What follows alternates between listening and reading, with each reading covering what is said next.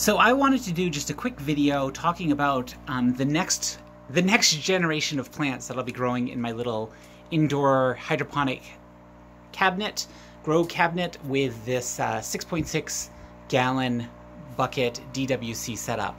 So I'm having a little fun. I removed the other plants, if you saw my past videos, starting something new.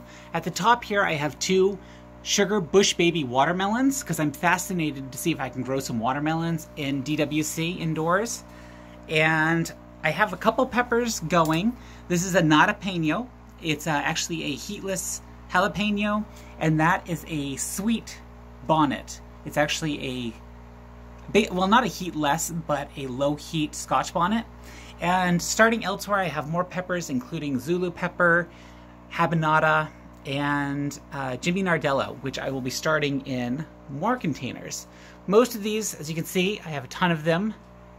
A ton of these containers. Eventually I want these all to have plants growing in here. I don't know if I'll have it fully going until winter time, when I'll be spending more time indoors growing. But I have a hidden harvest light for every single station.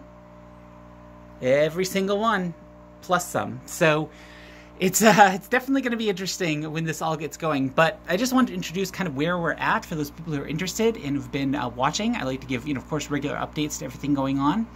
So, yeah, I actually don't have much more to say. I will definitely be keeping you up to date as this whole thing develops.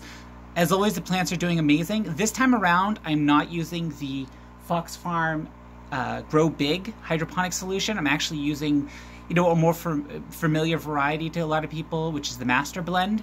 So, and the reason why I'm switching to Master Blend is because I can get it powdered, so I'm not paying for water, and it's less plastic packaging, because I can just buy a big bag of the minerals and just mix them myself into solutions. So it's just way more cost efficient. It's way more environmentally friendly, at least as far as packaging is concerned.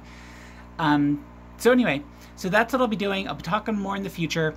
If you like this series and you want to see more videos of the indoor hydroponic grow, please be sure to give this video a thumbs up. It really helps my channel out. And if you're new here, please be sure to subscribe. You don't want to miss updates about this, especially the hydroponic watermelon. That is going to be amazing, and I'm so excited about it. So definitely stick around for that. So in any case, as always, thank you so much for watching, and thank you for joining me on this journey.